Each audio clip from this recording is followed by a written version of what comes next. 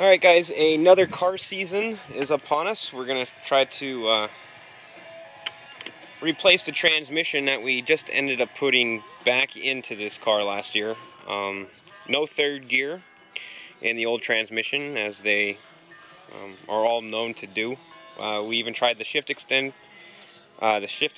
linkage trick. That doesn't work, so it's time to replace the transmission with a new one. So, and honestly, guys, I mean, for the price of getting everything switched out on this, we went to a local junkyard and found this one pretty cheap.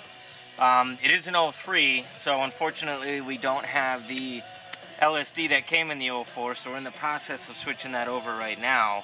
I'll take it from here. So, real easy, guys. Of course, it's going to be a lot better if you have the transmission out of the car. But essentially, all your LSD is this actually big planetary gear that you see here, which is attached to the input shaft and, of course, the transmission. Now, to get this off isn't really too much hassle. All you need is a rubber mallet, some 15mm sockets, and an 18mm socket to get this apart.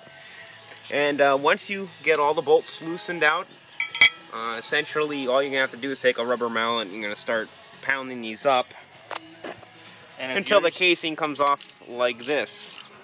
And if your bolts are rusted like ours, a BFH wouldn't be a bad idea either. So while we're tearing this other one apart here, we have this one off already. We're going to do another video then on how to actually swap the two out, because at one point in time we're going to probably sell this other transmission if somebody wants to try to rebuild it. So on our next video, we'll show you the switching of the gears. And until then, we'll see you.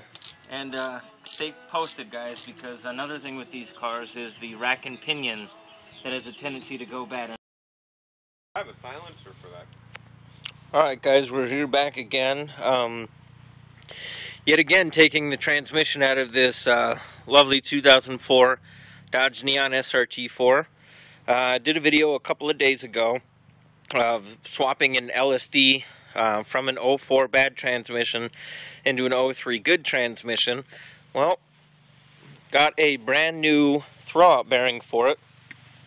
Took it for a ride, and that lasted about 5 minutes, and you can see the throwout bearing. This is what it looks like now.